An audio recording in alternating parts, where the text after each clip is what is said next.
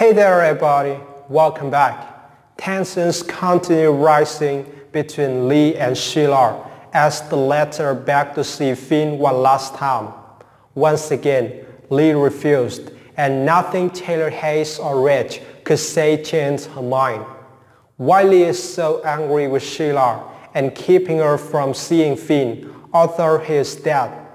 Is there something shady that Lee is hiding from everybody in town, especially Sheila? Spoilers say that this storyline won't be simple as we think. It has a shocking twist that is looming.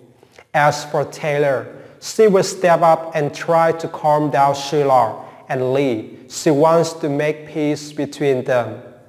But Lee is not like Taylor. She hates Sheila so much, and maybe she is doing something behind Sheila's back. Lee said that she will take care of her son repeatedly, but what does it mean? Is Finn still alive?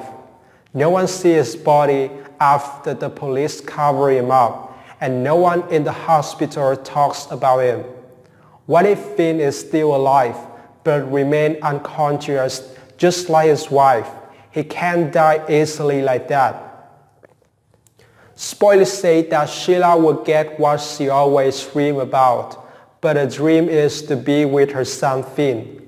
If Finn is dead, how could she get what she dreams about? There are two ways for her to make it happen.